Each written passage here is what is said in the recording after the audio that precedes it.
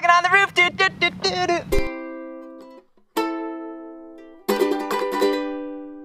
What is up, guys? I am proud to be partnering with Dollar Shave Club on this brand new episode of Talking on the Roof, the show where I talk about things going on in your guys' lives and then also just things happening in the world around us from my roof to get a bird's eye view on the perspective. Alright, so somebody says, I really want to start wearing nail polish, but I'm a guy and I'm worried that I'll get made fun of. How do you not let yourself worry about stuff like that? Okay, well first let me explain kind of how I started wearing nail polish.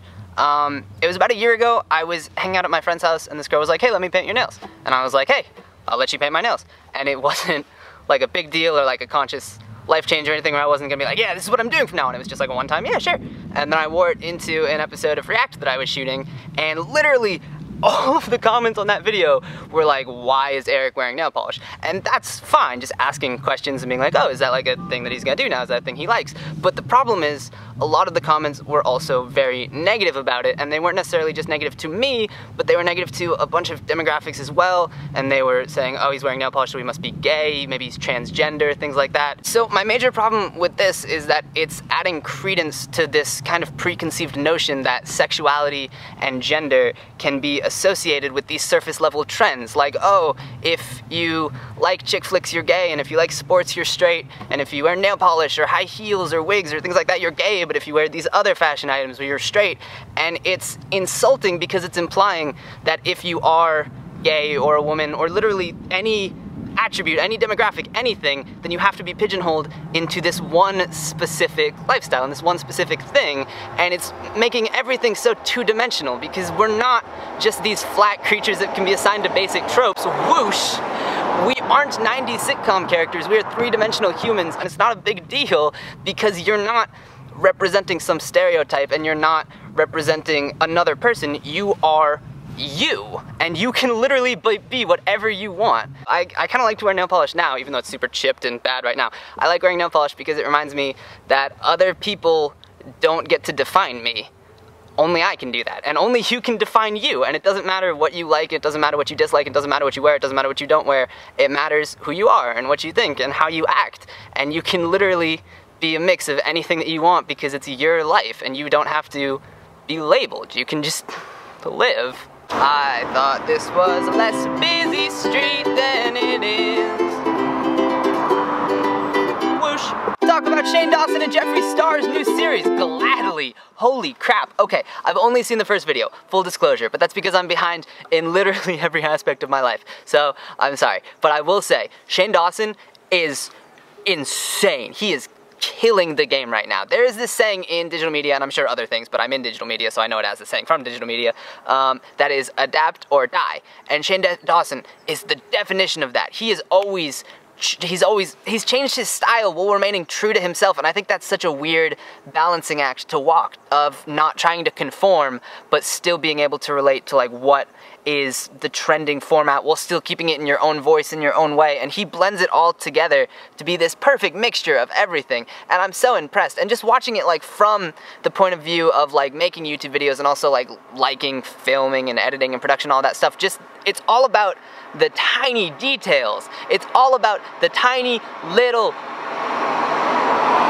whooshes. It's all in the details because every time I watch his new videos, it's always just like, wow, that choice of, you know, having that camera be there and then cutting to this clip right there is with this overlay and this voiceover. It's all just, it's done so purposefully, and I think it's amazing how he uses it to tell a narrative, but it's not necessarily a narrative that he's trying to push, and he's not saying like, this is the story that I'm writing and this is how I'm gonna view it and this is my perspective and this is what I'm showing you. He's just telling the narrative of reality, and he's doing it through his eyes, but it's how he truly is just seeing it, and he's not trying to like cover it up or put a filter on it. It's just, I'm gonna work as hard as I can to replicate my perspective on the world and show it to you. And I think that's so commendable, and it's so cool to see it on this platform that's all about connectivity and communication, and it's just so innovative and amazing, and I'm so excited for the future and what he's bringing to the table and how much it's gonna push other people to be like, oh crap, yeah, I gotta start working even harder and building all my formats and doing everything, because it's mind-blowing. I'm so excited. Okay, so someone says, how do I survive a midlife crisis, especially when I'm only a quarter of the way through my life?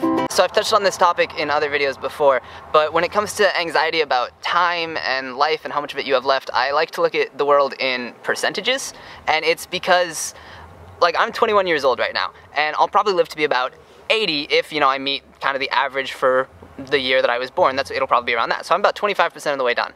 And that is so cool to me because I have done so much in that 1/4 of a lifetime. Are you kidding me? I can look back and I can remember such a specific and vivid memory of being like 2 years old, like laying in my parents' bed and they were asleep and I was just staring up at the ceiling.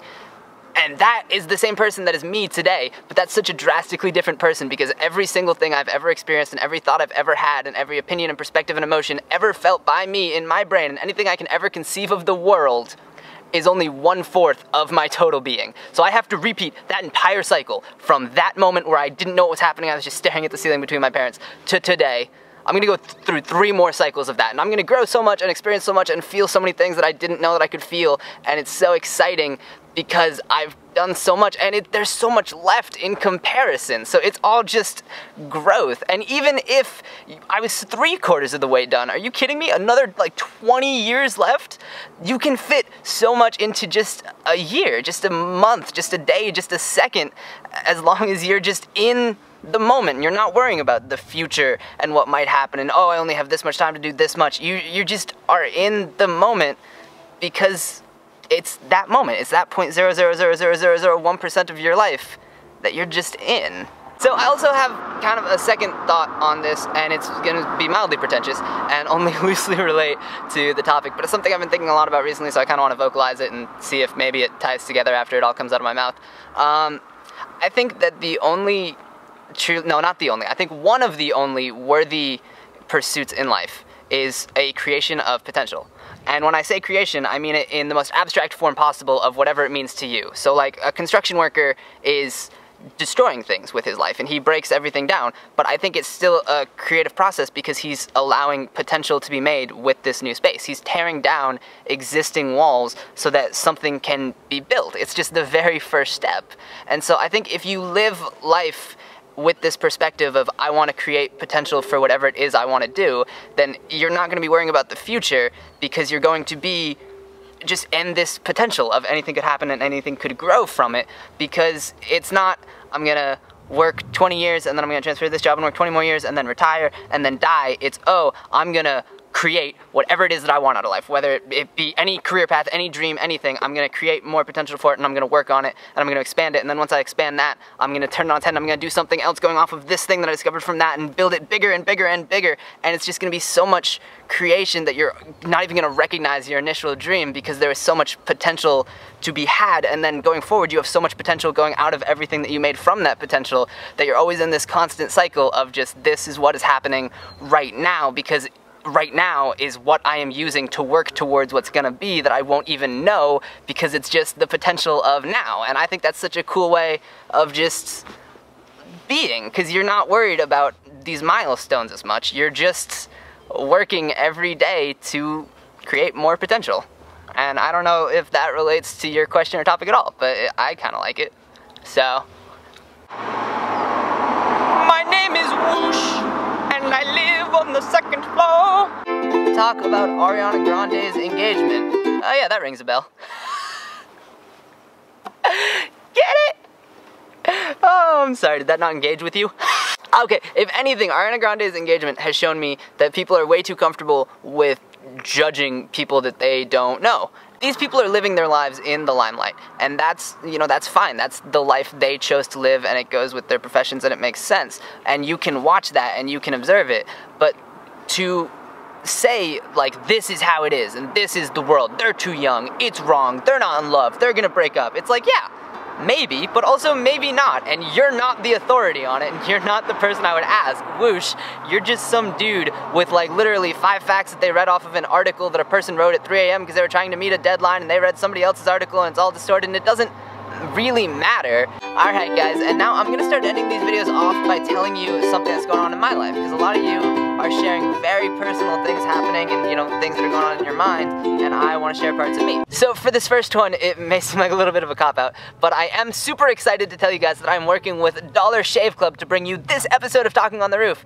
And I'm going to talk about, you know, their products and how you can get them and what they mean to me in a second. But first, I do just want to be completely transparent and tell you why I think this is such a cool thing to be working with Dollar Shave Club, because I genuinely think they are such a cool and interesting company, because I truly believe that they want to help the world and just make everything slightly better. And an example of this is, hold on, I want to get it right. They were the official sponsor for the Colon Cancer Alliance. Michael Dublin, the CEO of Dollar Shave Club, live streamed his colonoscopy to help destigmatize it, and that is the most insane thing ever. Who does that? That's so cool. Hold on, there's a whoosh coming and I don't want it to interrupt this because that's awesome.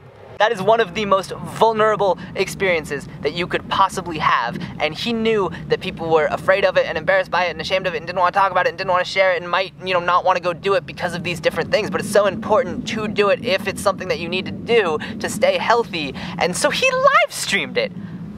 Who does that? That's awesome! It's just so cool to have this community and to have their community and to have them all be a part of each other, because we're all the same people and we all just want to help people, and I think that's so cool. So they're a very cool company and their products are very cool and very high quality. So I'm going to tell you about them now, and I hope you check them out because I really just want the best for them. So we all have our everyday grooming routines, and mine usually consists of taking a shower and then not having enough time to try to do anything with my hair, so I put on a beanie and then I take the beanie off. My hair's still wet, so I try to run my hair through it to give it like natural curves, and then it just does this and poofs out and I look like a hipster Bob Ross, which is actually kind of what I'm going for, so I'm excited by it. No matter your routine though, Dollar Shave Club has everything you might need, including, you know, toothpaste, razors, body wash, and so much more. Dollar Shave Club is basically giving away their Daily Essentials starter set to new members for only $5. This starter set features 3 trial-size versions of their most popular products along with their executive razor. So in their first box, you will receive their shave butter, body wash, and One Wipe Charlie's butt wipes. You'll also receive their executive razor, which includes their premium, weighty handle, and full cassettes of cartridges. After the first box, replacement cartridges are sent for only a few bucks a month. All of this stuff is going to help you stay in fresh and clean, and if you want to check out this $5 offer, you can go to dollarshaveclub.com/Eric Beckerman, and if you want me to repeat that a second time for emphasis, well, I will, because you can go to dollarshaveclub.com/Eric Beckerman to check it out. Support them, support me, support the show, and, you know, support yourself, because it really is high quality stuff. I use their shave butter, I use their lavender body wash, and honestly, I love all of it, and I didn't even know that they made products beyond just razors and razor blades, and so I'm super excited to get to use all of these different grooming products and test them out, and I am just so pumped because they're all pretty awesome and they are really all high quality. I'm such a fan, you guys. Once again, thank you guys so much for talking to me on my roof. I'll see you next time.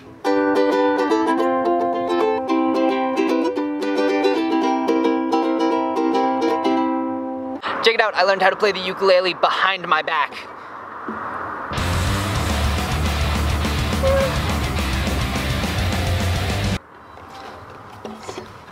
Pretty great, right? Rock and roll.